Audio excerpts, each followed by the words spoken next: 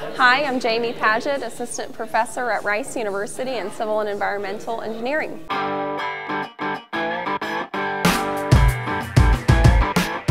Welcome to the bridge building competition at the SPEED Center Explorer Engineering Day. The basics is you're going to have 30 minutes with which to design a bridge, and we are going to test it until it fails.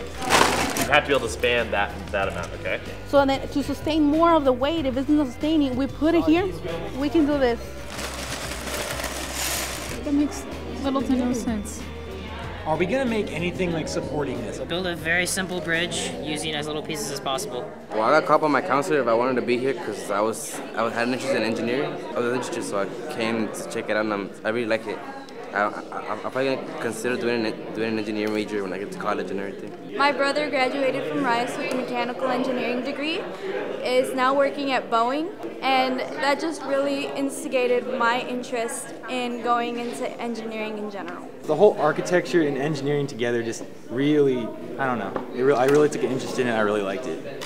I really like mechanical engineering, so just being able to construct things, that's kind of always interests me. It's going well now, we actually got it. We had made some mistakes of putting some of the pieces in here, but then we realized we don't need that because the portion is going to go in the middle. So we put more structure and more materials in the middle for it not to fall down. This is not fitting. 45 seconds, 45 seconds. They had a little mishap. The bridge just exploded all of a sudden. So they got about 30 seconds left to finish the bridge. 5, 4, 3, 2, 1. Hands up, off, hands off.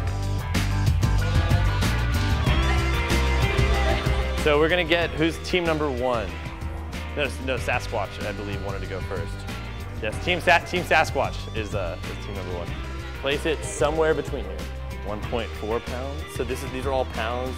All right, 3.3 pounds. Let's see what we can do. Oh, look at it. It's holding strong. Look at, you can see it's literally bending one of the reds.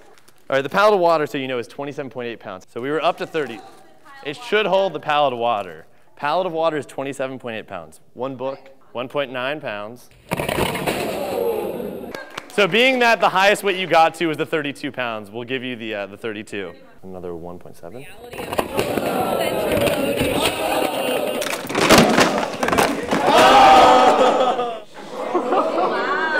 Oh no, hurry up, here.